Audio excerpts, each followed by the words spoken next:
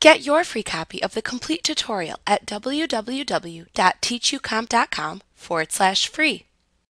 You can also select different theme effects that change the appearance of objects in your document.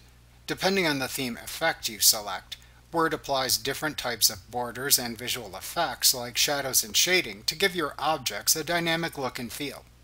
To apply a theme effect in Word, click the Design tab in the ribbon. Then click the Effects drop-down button at the right end of the Document Formatting button group to show the 15 different effect options in a drop-down menu. To preview how an effect would look on the objects, like shapes, in your document, hover your mouse pointer over an effect in this drop-down menu.